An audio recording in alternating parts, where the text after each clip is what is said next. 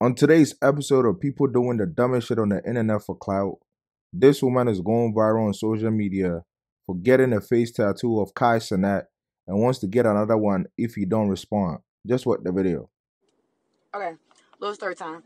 So I did a stream with Cenat like a year and a half ago, and realistically, I just wasn't expecting him to look the way he looked in person. Like he actually is cute as fuck.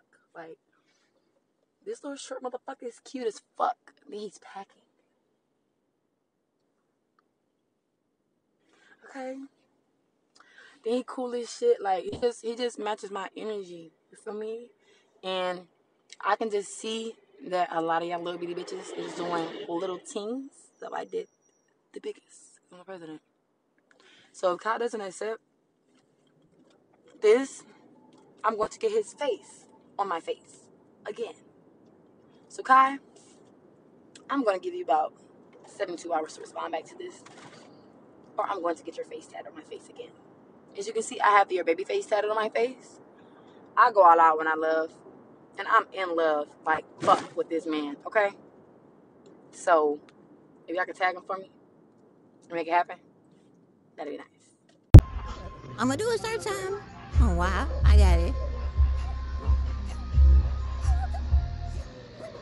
I'm gonna do a part two to third time later, y'all.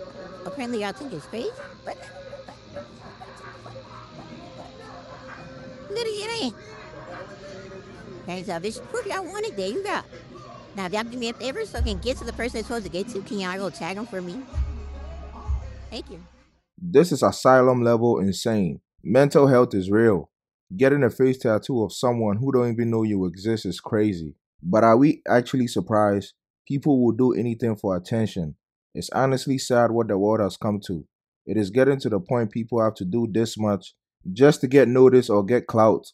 Mind you, she got another tattoo on the other side and she only met him once on his stream. And I don't know what she expects out of this either. She must think they're gonna start dating or get married or some shit. Whole time she gonna get bashed and bullied by his whole community, including Kai Cenat. We really got a Krishan Rock epidemic. People really forget digital footprint is real, and the internet never forgets. Now, if she decides to change her life for the better someday, she's going to be reminded of this. If you are still a normal person and haven't lost your sense of direction or purpose, you better be glad because we are definitely in the last days.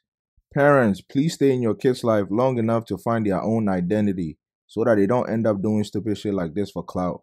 But hey, let me know what you think in the comments down below.